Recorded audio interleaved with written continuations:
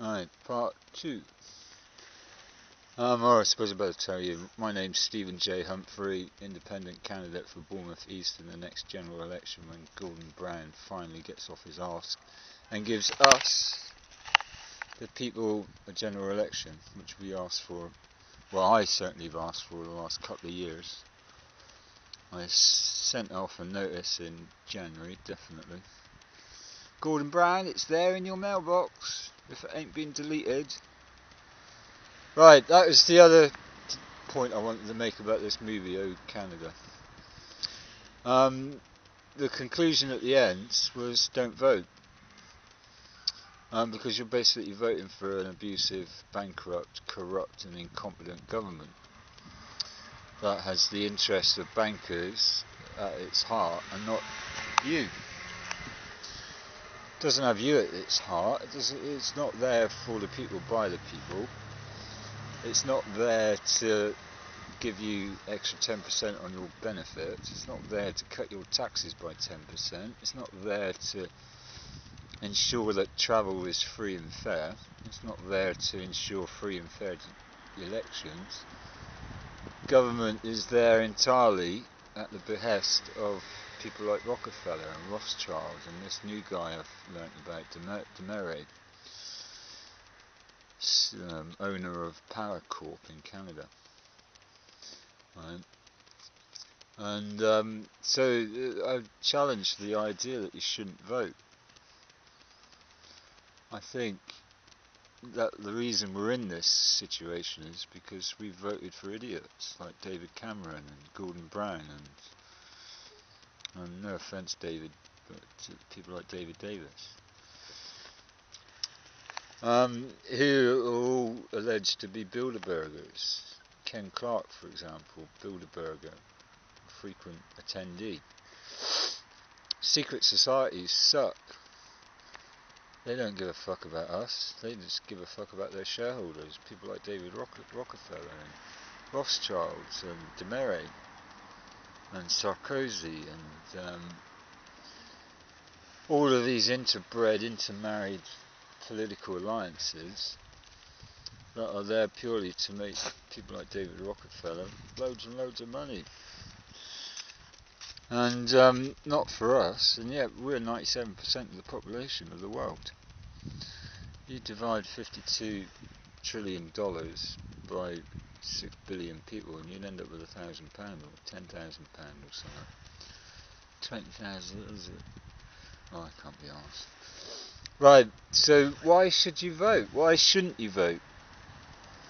Well, the simple fact is, until we get into Parliament, people like us, long beards and shaggy hair and all that kind of stuff, until sensible people, decent people, that are not Bilderbergers, that have got no suspicion, that are 100% integral,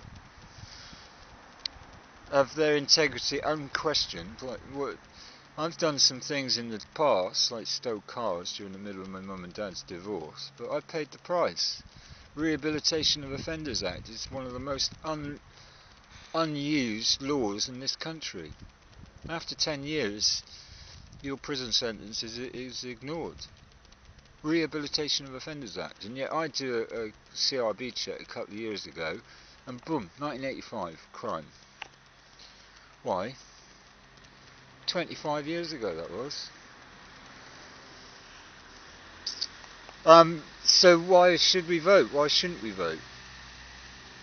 Because the candidates that are on offer are all Bilderbergers, are all corrupt, abusive, bankrupt, incompetent people. Now yeah, there's some good people, good politicians, but that's it, they're good politicians. They may not be good people.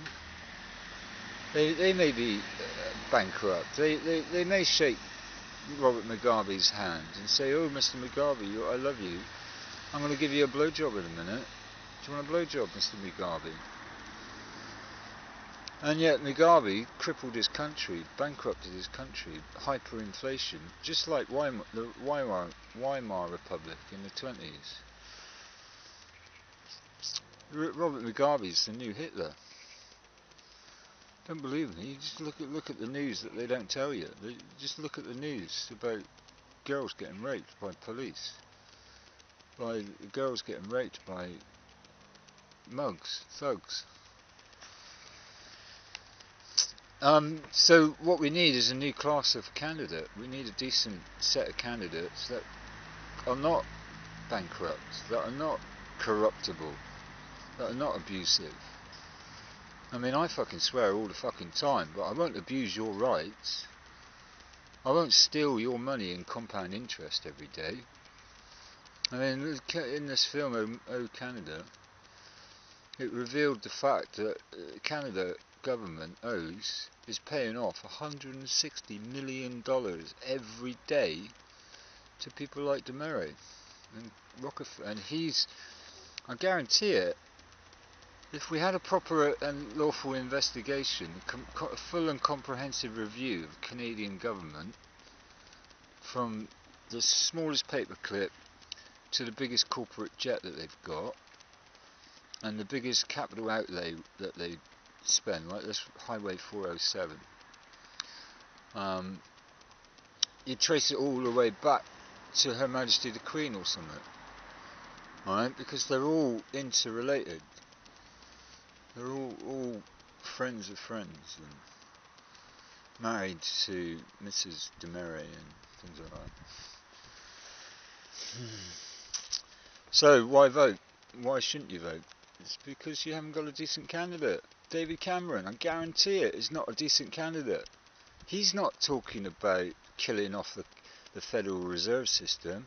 He's not talking about nationalising all the banks so that we the people get the profits, not the banks. He's not talking about free and fair elections. He's quite happy to have a £500 deposit for all candidates. And yet the Bill of Rights 1689 clearly states that all elections should be free and fair. Don't believe me? Look it up. Read it for yourself. Free and fair elections. Now how does requiring a deposit for £500 give you a free election? What is the definition of free and fair? I'd like to know. I've asked the Electoral Commission for their advice, and luckily they've given me the schedule of law that Maggie Thatcher and her government put into power that requires a £500 deposit. So so even before you make the decision to stand for Parliament, you need to find £500. But I disagree. It's against the Bill of Rights 1689. Clearly states free and fair elections. Free and fair. So if you're jobless, stand for Parliament. If you're retired, got no income, stand for Parliament. And then change Parliament to suit you and us, we the people. Don't let David Cameron win, because I guarantee you £500, right? I'll write a promissory note. I promise to pay the bearer £500 if David Cameron is not working for the Rockefellers, is not working for the Bilderbergers, is not working for bankers, is not working for corporate interest. Guarantee it, he's not working for you, right? Because he worked for these media moguls years ago, before he was recruited to the Tory party.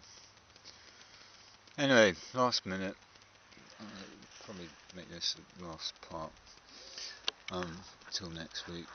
My name's Stephen J. Humphrey.